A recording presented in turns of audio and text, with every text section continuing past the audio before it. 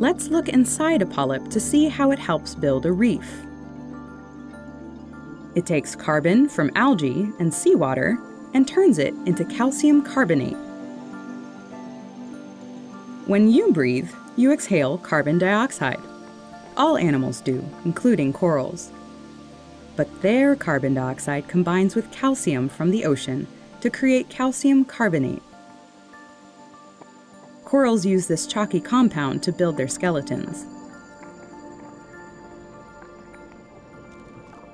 Hard coral polyps push away from the surface on which they reside, then fill the gaps with calcium carbonate. Repeating this process over and over, they construct an entire reef.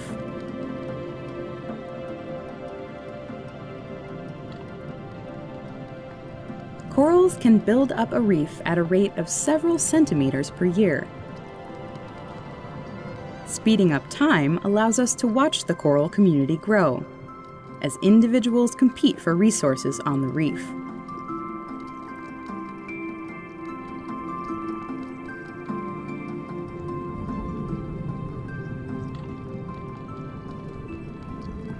This slow, steady process can go on for a long time.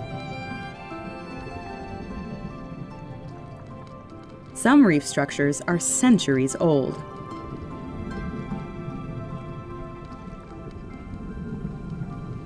Ocean currents and other factors can change the coral's shape.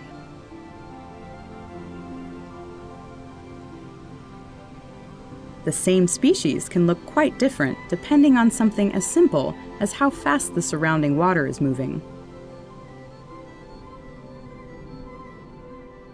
We call this attribute plasticity. Corals' flexible response to their environment helps them adapt to a changing world.